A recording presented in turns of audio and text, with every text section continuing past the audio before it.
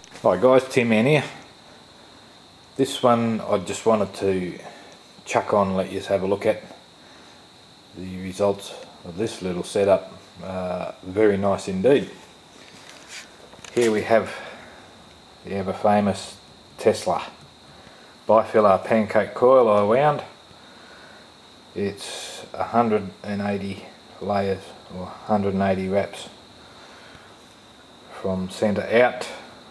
I wound two on at a time, of course, and then hooked them up in series as the specifications say. The trigger coil, I made a tower. I'm using that as the trigger. I did wind a pancake coil, just a single layer as the trigger. I was able to pump out a lot more amps with that, but the results weren't as good.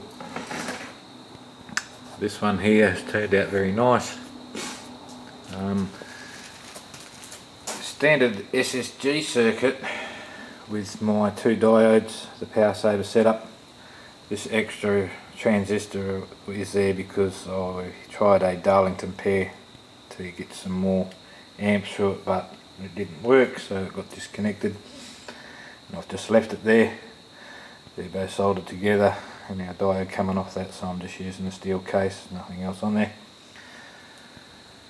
Now there's 12.2 volts on our power supply, but I've got two diodes here, as you can see, hooked in parallel to protect my power supply because I've already toasted it a couple of times, throwing the amp readings out, and I don't want to do it again because I've just fixed it once again.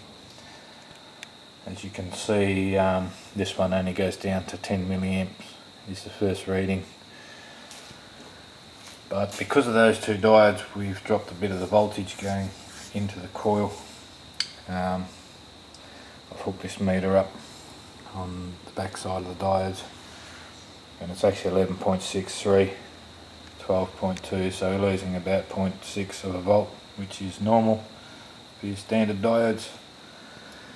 So the power being consumed at the moment, or the watts being consumed, is 11.63 volts at 1 milliamp. Now our 12 volt battery is at 12.43 volts with 1 milliamp going into it,